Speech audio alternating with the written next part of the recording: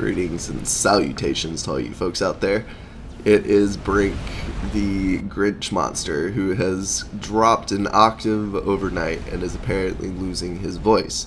So, today I bring you some Awhassa hilarity to kill a couple of minutes while I ramble for a second.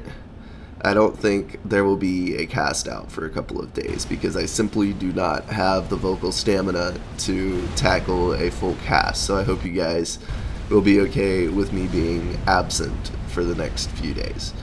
I would encourage you to watch some of your own replays because watching your own replays is a pretty proven tool for improving. It not only helps you learn from your own mistakes because, you know, hindsight's 20/20, but you can also look at what the other people did to beat you and copy them, because we all know that copying people is the quickest way to success. Tee-hee-hee-hee-hee-hee. So yeah, I will be back around, I don't know, I would say 2 or 3 days, but you know, that depends on how quickly my voice comes back. So yeah.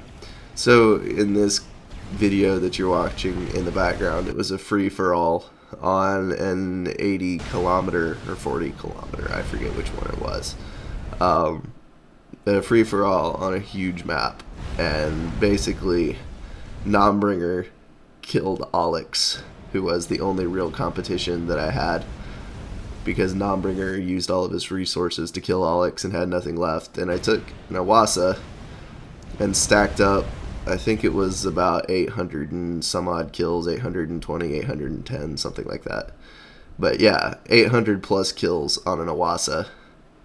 Killed everything off enough that I finished a Yell on a Oss in that game and then nuked the last couple of players to death.